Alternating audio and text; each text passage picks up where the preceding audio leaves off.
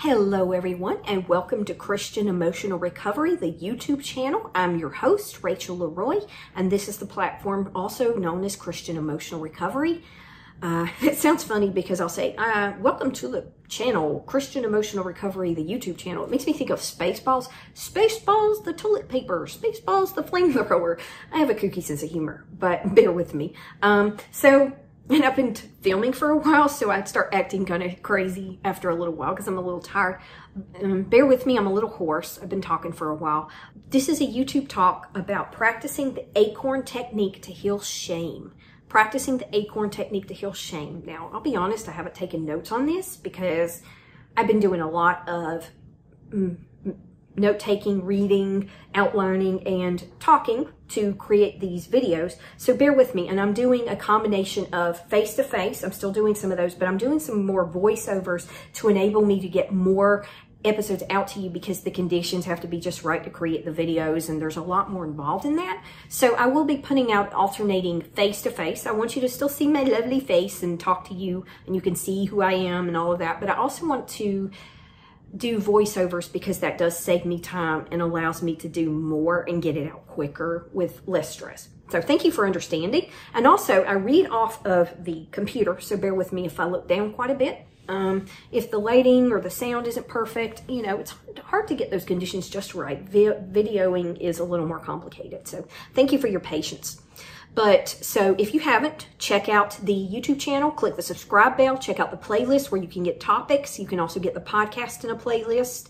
And if you would like to contribute to the podcast, if you like what you see and you want to continue to help me to help other people, that goes into the expenses. That helps me to have something to live off of as I contribute and spend time on this. I do have a job, but it's not quite a full-time job. It's almost a full-time job. And I'll be honest, it doesn't pay well. I love my job, but it doesn't pay well. So pray for me to find something that pays better that I also love. But also, if you contribute, that helps me to be able to continue to do this and relieve stress and helps me pay those bills and those expenses. And also memberships that I do to do my own spiritual healing and growing so I can learn and I can continue to reiterate and teach you this stuff. Okay, so I'm constantly learning as well. I would like to become a coach. I'd like to become an emotional healing coach of some kind, maybe a trauma recovery coach. And that will take time and money and resources. And so any contribution you give is helpful and I appreciate it. Check out Patreon, check out Ko-Fi in the show notes if you want to give either monthly. You can cancel at any time, no obligation, or if you want to give one time. You're not obligated. I am here to help you. I provide free resources, but I will start creating some paid resources in the near future as well. And I'm working on that now. So let's go ahead and jump in. Bear with me because I do not have notes on this. So I am literally coming up with this as I go along because I just have to get through this, and I want to give you, I've been through some other YouTube videos where we talk about using the A.C.O.R.N technique to heal a certain emotion. I think we talked about anxiety and anger. Shame is a doozy. That one involves core identity wounds. And so if you're going to work with shame, you need to be very careful. You need to be very gentle. And if it's even volatile, you may need to even work with a professional when you do it. Now, you may be asking, well, what is the A.C.O.R.N technique? The A.C.O.R.N technique is one of the hallmarks of this channel. I have meditations. If you go to the YouTube channel, you'll see a meditations playlist that actually take you through the A.C.O.R.N technique in a more general way. And there are different versions of it, different lengths with and without music. And so the free A.C.O.R.N technique, you can also get an infographic that you can download for free.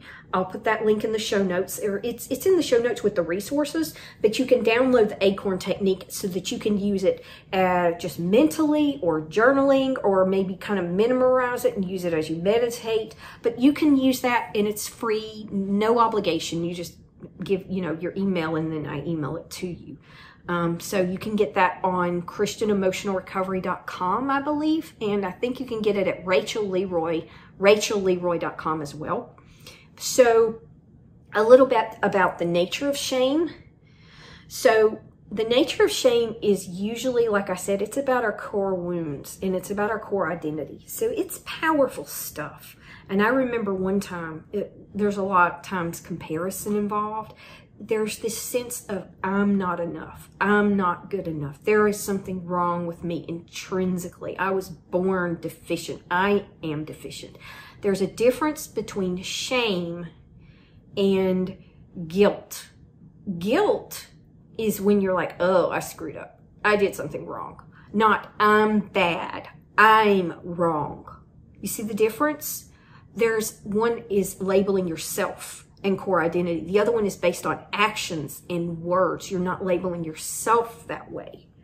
So shame is powerful. It's tricky. It's slippery. I remember one time, I don't know, I just laid on my couch and cried and cried and cried because I had so much garbage coming out of me, and it was like it was healing, powerful, but it was so dark and dank and heavy. So shame has this feeling of being dark and dank and heavy. And when you meditate or you do these powerful meditations, you have to be really careful. You have to really protect yourself and be very careful. But sometimes you'll have these, you can almost picture these dark clouds coming up and out of your body. It's a very somatic experience, and you'll feel like you're just coughing up all of this black bile or something, not to be too disgusting, but it's just this visceral and cathartic process when you truly heal shame. It's painful, it's difficult, it's heavy. Not always. You can do it a little bit at a time, but you may find that shame has a heavier feel to it. We all have shame.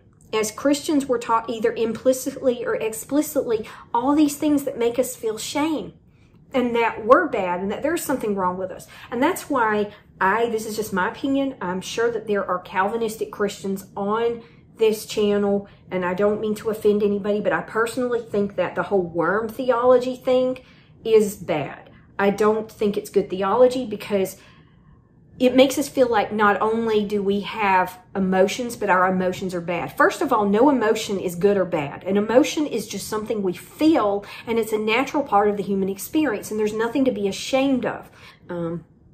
But there's a lot of shame around obligation. There's a lot of shame around identity. There's a lot of shame around sin. There's a lot of shame around sex.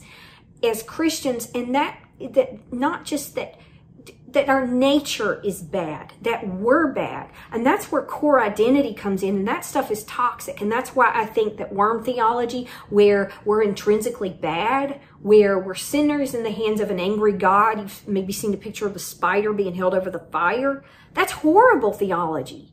Especially if you're an HSP, or if you're a believer who's very sensitive to trying to do what's right by God and be a good person. How can you do the right thing if you feel so horrible and so terrible? Your motivation's coming from the wrong place.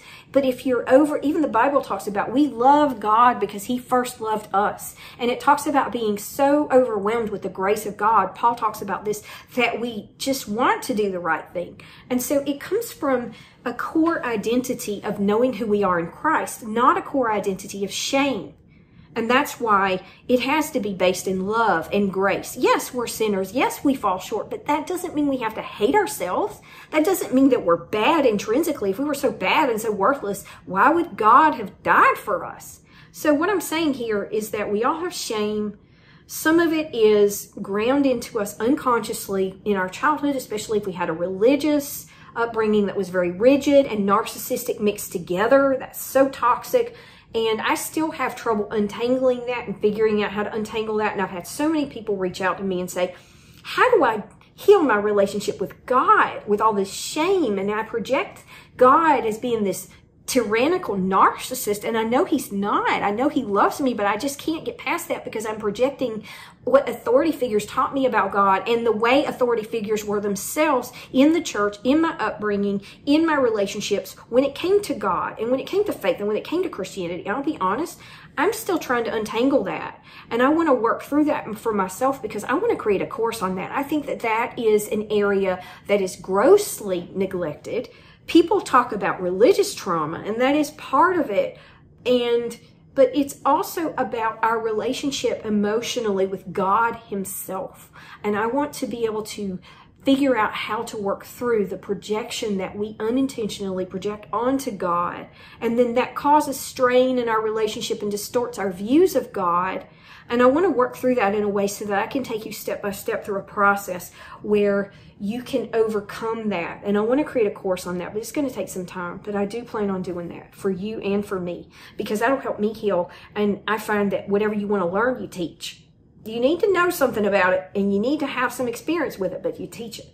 So what I'm saying is that shame is such a big deal for Christians. And there are healthy ways to process shame, because we all have some. And if we're HSPs, highly sensitive people, if we're Christians, if we grew up in narcissistic, abusive, or neglectful homes, we're going to have more shame than other people. If we have PTSD and so forth and so on. So the A.C.O.R.N strategy can help you process your shame and what's underneath it and get to the root of it. And yes, letting the shame come up in healthy, appropriate, healing ways, a little bit at a time, in a safe environment, can be healing as well. And that's what the A.C.O.R.N technique helps you do. So it's just a matter of not getting caught up and repetitive in it, not emotionalizing it in a way that re-traumatizes us, but you feel it. You allow yourself to feel it in that process. So finding a balance of our bodies, of feeling and acknowledging it without suppressing, denying, or distorting it, not getting carried away with the shame, is the key. That is where A.C.O.R.N comes in. It's an acronym for the process that we use. And there are different steps and formats of A.C.O.R.N that you can use, such as speaking it out, using meditations, writing it in a journal, and in the form of a prayer with God's help, or a soaking. It could be any combination of those things. So yeah, prayer to me and meditation often overlap. So it might be like a prayer / meditation, that helps you heal, but you're processing it with God and talking to God and talking it out. And you might even write in your journal. So it could be a combination of those things. So healthy ways that process shame that actually work. Healthy ways to process shame that actually work. So that's why the A.C.O.R.N strategy can be so helpful to process shame and what's underneath it and get into the process of it. Doing this repetitively, though, heals our emotions over time, reprograms our mind, and releases our trauma from the body. So it can be a very somatic body trauma releasing experience that we go through. And sometimes doing somatic healing work and grounding work while we're doing this process can be very, very helpful. So one thing to know, though, is you go through the A.C.O.R.N technique and apply it to shame, specifically going through the steps. This is what we're going to talk about. And then I'll show you how to take all the steps in an optimal way, but combining that, you can combine that with other things, like I said. And then the space. So one thing to note here, when it comes to shame, the space between the trigger, what triggers your shame. So being self-aware and knowing some of the things that trigger your shame. For example, for me, it's comparison. I'll just be specific here. I have cousins that are financially more well-off than me. They had better upbringings and better childhoods, and they were more loved, and they have a well-integrated family life. They're not perfect. There's issues there. I know that. They have problems, and I don't hate them for it. I don't resent them for it at all. I'm so happy that their lives have gone well. They got what they deserved. But the fact is some of us didn't, right? And that stings. That hurts, because I've struggled financially. I've struggled in my relationships. I mean, I've given it my best, and I'm still so far behind. I don't know if I'm ever going to retire. This isn't to like complain or anything like that, but I'm just showing you that comparison. And I'll feel the shame like it's my fault, like I did something wrong, like I fell short. And I was even taught, consciously or unconsciously, in my family dynamics, my extended family even, that how much money you make somehow reflects your worth. I don't think that they meant to do that. I don't think it was like conscious, but I do think that that was something I was taught. So when I see comparison and I see my rich cousin over here who married so-and-so, and they're a millionaire and they're living in a mansion in Atlanta and they look like a supermodel, yes, I feel some shame. Like, what's wrong with me? Why couldn't I have a life like that? And that's dangerous territory. That just leads to ingratitude. It leads to harm. It leads to hurt. And that's core shame, because it's not just, well, that kind of sucks, God, why couldn't I have that? But it's more like, I am defective. That's my fault. I didn't do the steps, or I did the steps and they didn't work, but I must have done something wrong. I must have missed something along the way. Let me tell you something. That doesn't guarantee that you missed any steps or that you did anything wrong. And I'm just now realizing that I'm working through not shaming and blaming myself because I don't have all this money, because I don't have all this money in my retirement account, because I'm not as far along as so-and-so, because I'm not going to be able to retire at so-and-so age. Like I said, I'm not blaming those other people. I'm glad for them, but it does sting for me when I see them side by side. That's shame. That's shame when it's like, I did something wrong. When you know you did your best. I'm not talking about like you made a mistake. I'm talking about you know you did your best. And it's like, I'm defective. I missed a step. And that's why I think law of attraction is dangerous and toxic, because it teaches you to blame yourself when you do your best, when you follow all the steps. Well, there must be something you're missing. Maybe, but maybe not. Maybe things just didn't work out. Maybe it's just that difficult and that challenging sometimes. Maybe you gave it your best and still didn't get the result you wanted. That sucks. But shame, that's where shame will come up. And that's where you need to love yourself unconditionally. I will say it again. I don't care. Okay, I don't want to say I don't care. I care how much that I need to retire at some point. I care that I need to have money in my bank account. I care that things have just kind of come easier, not easy, but easier to certain people, and that things have just gone well for them and not me. And that stings. And it's okay to feel that. But when you start blaming yourself, when you've given something your best, that's shame. And that's not healthy. And that's where A.C.O.R.N can help you come in. So if you get a trigger, something like that, the space between the trigger and the reaction is where your power lies. I'll say that again. The space between the trigger and your reaction is where your power lies. And A.C.O.R.N technique will help you with that. So don't overwhelm yourself trying to heal or feel all of your shame at once. Easy does it. Do it bit by bit. There's a saying that's so corny. Yard by yard, life is hard, but bit by bit, inch by inch, life's a cinch. Yard by yard, life is hard, but inch by inch, life's a cinch. It's corny, but it's true. So I got a lot of my ideas from Lisa Romano, Pema Chodron, and Tara Brach. They're all emotional healing experts and teachers.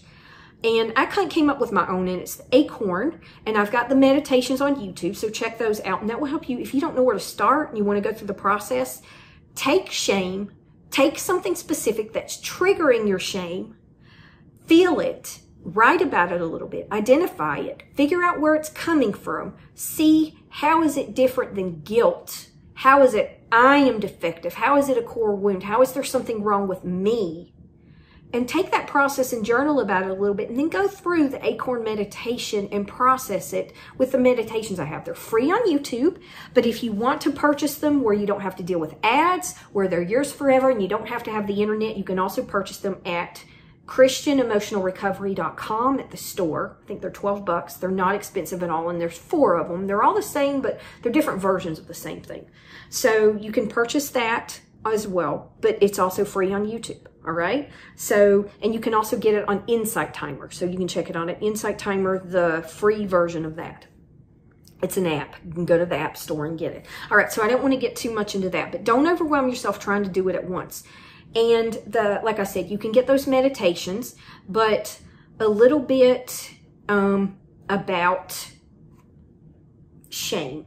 So going through this process, I do like to take you through the process in a video, because that can help you to kind of internalize this a little bit.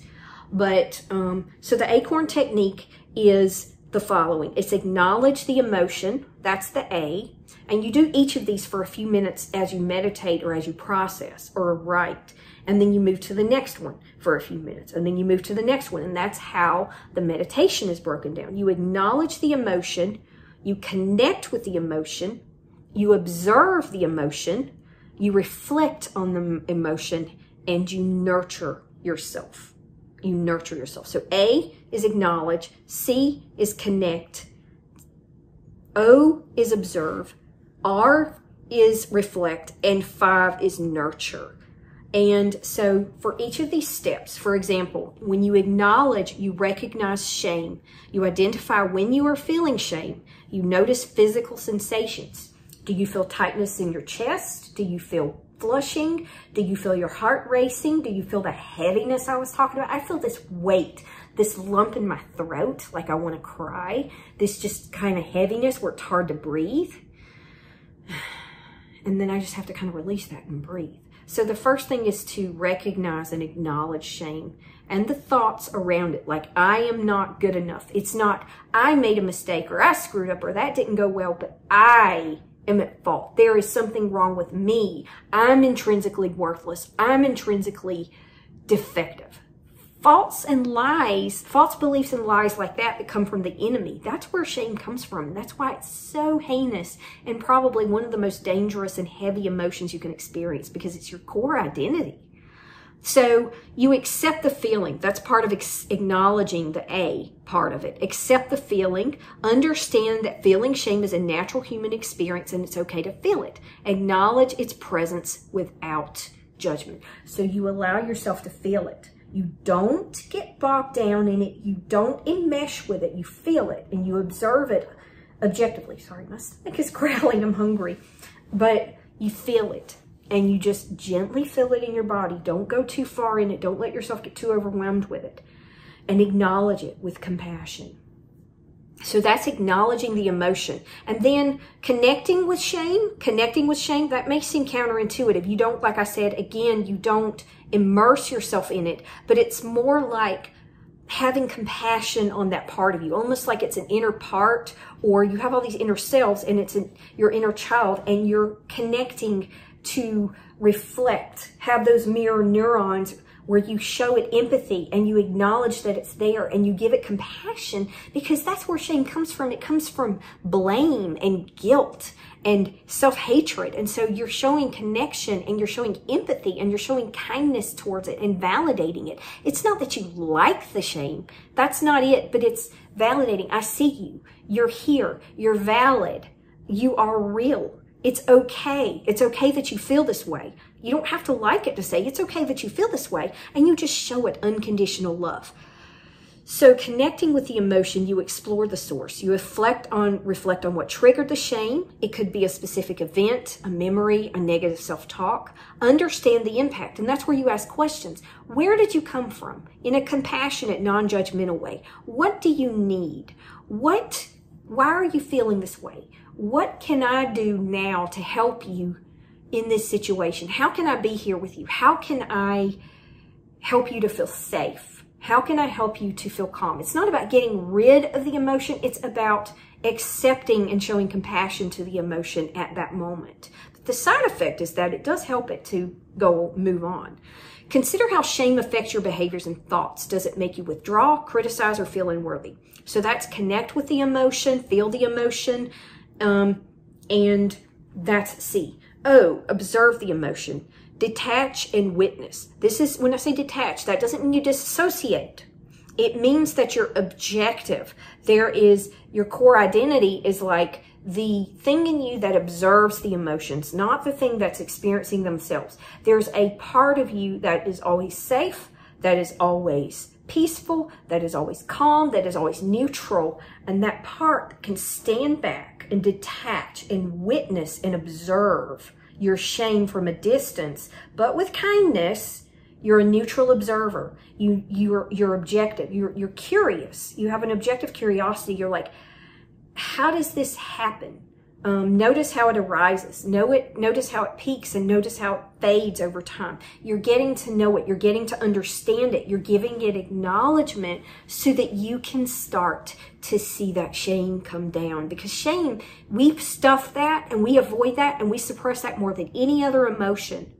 Shame is unbearable if you don't deal with it. And that's why you very kindly, very objectively, very lovingly help yourself to work through the shame. So observing also is mindfulness practice. You use mindfulness techniques such as deep breathing or body scans to stay present and aware of your emotional state. And that's where I said you feel it and you're aware of it and you observe the things that you're feeling. Is it heavy? Is it tight? Is it tingling? Is it heat? Is it cold? Is it your arms? Is it your chest, your head, your legs, your stomach churning, your heart beating fast, you're sweating? You get the idea. Where are you feeling it? How are you feeling it? What's the temperature? What's the texture? What's the weight? And that will help you to understand the physical reaction of the emotion so that you can start to peel back those layers very kindly, very gently, feel them, and it starts to come up and out of your neural network. That's where that garbage, that dark, dank energy that's heavy, almost like a bile that you're coughing up, just comes up and out, and it's cathartic in a very kind and gentle way, right? You may even cry. And if you cry, that's okay. You're safe. There's nothing wrong with you. There's nothing wrong with you. If you feel shame, that's a false belief. That is a lie from the enemy. And you can help that come up and out so that you can learn not only to intellectually, you'll have this cognitive dissonance where it's like, I am the righteousness of God in Christ, but then you'll feel shame inside of your body. And cognitive dissonance is where you have this contradiction where maybe you think one thing intellectually, but you can never get yourself to truly believe it. When you start processing and healing this shame and reflecting on who you are in Christ, and you do it viscerally and in a way that is physical and somatic, and you're processing the core root of the shame and the emotions, that's when you start to feel in sync with what you want to believe, and you start to actually believe it in your body, mind, and soul, because you're releasing that shame. And that's where observing, detaching, mindful practice, and feeling it in your body with compassion comes in. Reflect on the emotion is R. Reflect on the emotion. Challenge the negative beliefs. Identify and question the beliefs that fuel shame. So you observe your shame from a distance, and then you identify and question the beliefs that fuel your shame. Are they realistic, based, or distorted perceptions? But in this case, you're not here to invalidate how you're feeling, because that's what you've been taught your whole life. You've been taught that shame is something to be ashamed of, and you layer it, right? You're ashamed of your shame, or you feel sad or angry or anxious about your shame, and you push it away. This is about not layering it, just getting to the core of the shame. It takes a lot of courage. It takes a lot of vulnerability. That's where the work of, what's her name? The one that talks about shame and vulnerability a lot. Brene Brown, her work is so powerful. Go listen to her talk on the power of vulnerability. It talks about it with community, but you can also talk about it with yourself, where you have to open up. You've got to be safe. You've got to set boundaries. You can't enmesh. You need to be careful. Do a little bit at a time. Be safe, but you need to process this stuff, and you can't suppress it. So the shame itself, getting to the root of it and being like, where did you come from? What do you need? What can I do to help you? Why are you here? Not in a judgmental, like, go away kind of way, but like curious and kind and accepting. Almost like a child that feels terrible about themselves. If a child says, I'm ugly, would you be like, well, I guess you are. Nobody would do that unless they had no soul. You'd be like, oh, sweetheart, no, you're not. You are beautiful. And you would talk to them and ask them why they felt that way and where that came from, and you would help them process that. So it's almost like a child inside of you that feels like that, and you're holding it. It's an inner child exercise in a lot of ways, because shame is coming from a place where you're younger and you're more vulnerable, and you ask it questions, and what can I do for you? What can I do to help you to feel better now? You are real. You are here. You are valid. I see you. You are valuable. I love you. And you don't have to tell it not to feel that way. You can just say that I understand why you feel that way, and acknowledge when it tells you. Say, thank you for telling me that. Thank you for letting me know. Thank you for coming up. I know this is hard for you, and I appreciate your trusting me. And so that's where reflecting on your emotions comes in. Reframe the experience. Consider how you can view the situation differently. That only comes after you've validated those emotions on a visceral level. Instead of seeing a mistake as a reflection of your worth, see it as a learning opportunity. And that was something that's really hard for people that have a lot of core shame. But I can promise you that as you get that shame out of your body viscerally, that cognitive dissonance will start to dissipate gradually in increments as you do this over and over and over again. And you'll start to see that a mistake is just a mistake, and that constructive criticism is not something you have to take personally. It stings. I'm not saying it doesn't sting, but you are like, oh, okay, I can deal with this. Let's just take a step back, and let's just take a moment to think about this, and you don't react. That's where the power between the trigger and the reaction are. And then you're like, okay, I'll get back to you. Thank you. And then like you can deal with your emotions in a more mature and stable way, right? So reflecting on your emotions, not as a reflection of your worth, but as a learning opportunity. So you don't feel the shame, and it doesn't trigger the shame anymore. as you go through this healing process, individually and incrementally as you do this, each iteration of meditating on this each time with a different part of the shame or the same part of the shame. So the last part is in nurture yourself. Nurture yourself. That's self-compassion. Treat yourself with kindness and understanding as you would a friend who is feeling ashamed or a child. Also, remind yourself that everyone makes mistakes and has imperfections. So this is where you do a lot of kind self-talk. Maybe you do some meditations and thoughts on scriptures of who you are in Christ. Maybe you talk about, remind yourself of your self-worth. You are treasured. You are a treasure. You are valid. Your feelings are valid. You are okay. You're safe. God loves you. You are fearfully and wonderfully made. You are here for a reason, or God made you because he wanted you here. You are valuable at your core. There is nothing wrong with you. Your shame is a lie from Satan, and God loves you, and you are more than your shame. Your shame is not you. It's something that you're dealing with, and you can heal it. But I see you and I treasure you and you matter and you're valid. Those kind of things, I'm telling them to you, but I'm also telling you things you might use as self-compassion. Say that to those emotions. Say that to yourself. Say that to your core wounds. Say that to your core identity. But remind yourself that everybody makes mistakes and has imperfections. Nobody is free from that, and you are just human. The shame just means you're human, and that's okay. And the thing about shame is that with the religious beliefs, a lot of times people get carried away, and not only is it, well, I did this wrong, but it's like, well, I'm bad. And then there's shame, and then you feel shame about feeling shame, and then it gets so snowballed that you project that onto God, and then you start to see God as this narcissistic control freak that you can't please. And that's not who God is. God is fierce and he's holy, but he's kind and he's gentle and he's forgiving and he's understanding. Think about the story of the prodigal son, and if you can apply those kind of scriptures of grace and kindness and protection and comfort to your shame, you will start to heal with that nurturing step. Self-compassion, positive affirmations. Replace negative self-talk with the reinforcement of your worthiness. That is what I was just talking about. It's not bypassing. You go through these other steps, and then when you say these things, you believe them because you've gone through that process of releasing the shame. And you say, I am enough. I am worthy of love and respect. God loves me. I am fearfully and wonderfully made. I am the righteousness of God in Jesus Christ. My value is intrinsic. I'm valuable because God made me and God loves me. You get the idea. But that's the nurture step, and that's the last one. So just a quick recap. A.C.O.R.N technique to heal shame. Acknowledge. Notice when shame arises and accept its presence without pushing it away or judging yourself for feeling it.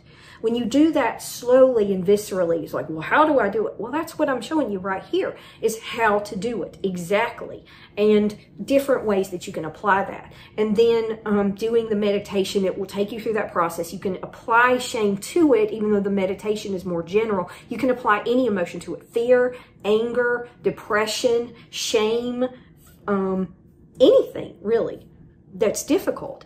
So acknowledge, notice when shame arises and accept its presence without pushing it away or judging yourself for feeling it. Connect.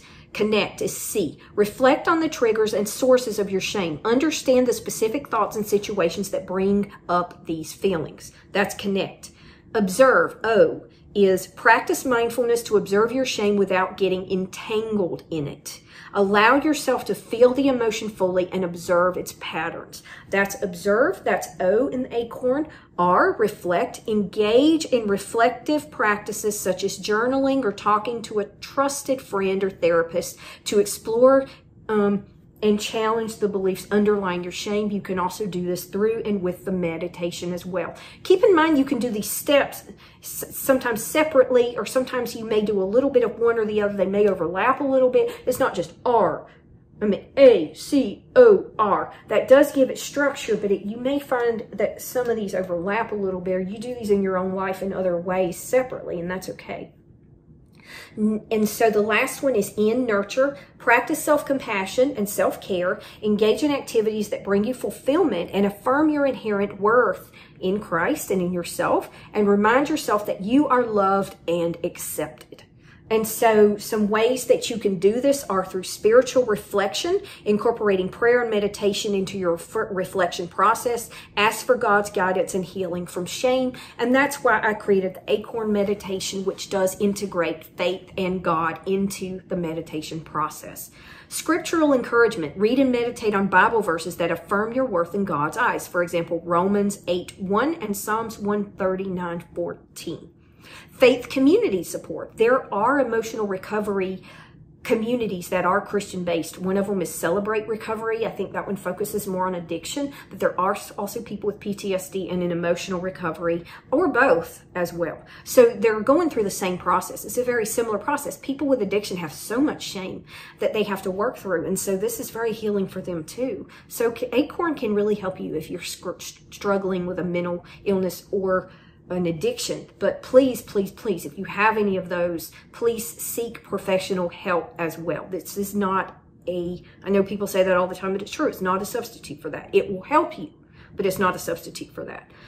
So engage in activities that bring joy and fulfillment, scriptural encouragement, faith community support. Seek support from your faith community. Share your struggles with trusted individuals who can provide encouragement and prayer. They might pray with you or over you or for you as well.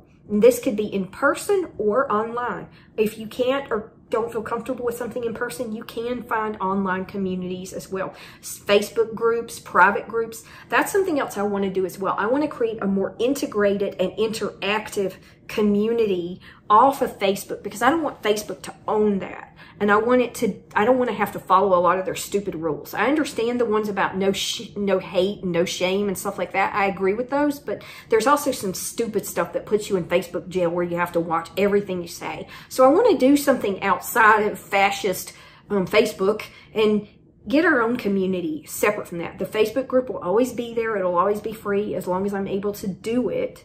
But I would like to have some kind of cheap, paid, but spiritual community where we can get more involved and do more interaction, like webinars and Q&As and discussion groups and stuff like that. I would love that. And since I've already facilitated that my whole life as an instructor, I feel pretty confident that I can do that for you. So lastly, forgiveness and grace. Healing shame with the A.C.O.R.N technique, forgiveness and grace. Embrace God's forgiveness and grace. Recognize that you are forgiven. And that's the more important part of it than you are defective.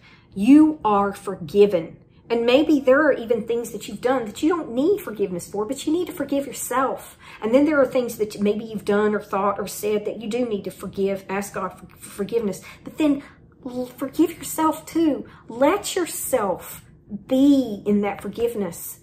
Dwell in it. Accept it.